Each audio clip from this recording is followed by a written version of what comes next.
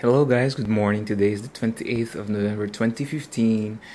I did watering my plants. I'm done watering them, but I did not show it to you. Well, actually I watered my Phalaenopsis orchids planted in clear glass vases. So basically what are the things I do in watering my Phalaenopsis planted in clear vases. Well, today I use rainwater in watering them. I fill up these vases with water. I take them to the tub, and then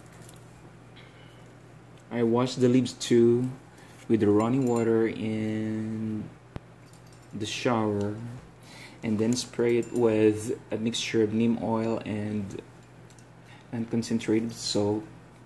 And then after I'm done dumping out the water in the vase, I make sure that I sprinkled the vase, the stem of the Phalaenopsis where the leaves meet, with ground cinnamon, to prevent fungus to live in the plants, and that will eventually kill the plant. And since I water the leaves of my plant and wash them with water, I make sure that I have my running fan to dry up the plants.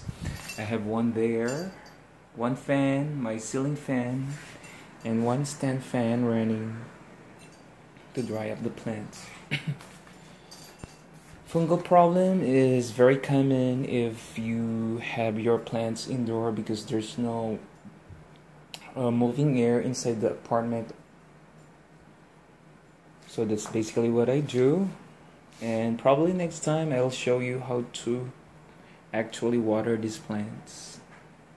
So thank you guys for watching again, and hopefully you're enjoying watching my videos. I'm a little bit boring when I talk, but it's okay.